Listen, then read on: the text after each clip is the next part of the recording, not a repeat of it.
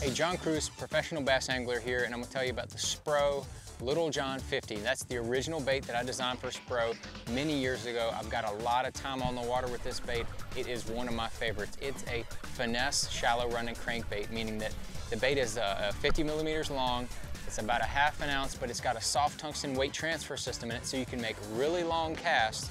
And then it's got two sticky sharp Gamakatsu No. 5 treble hooks on that bait, so you have really good hookups on that bait.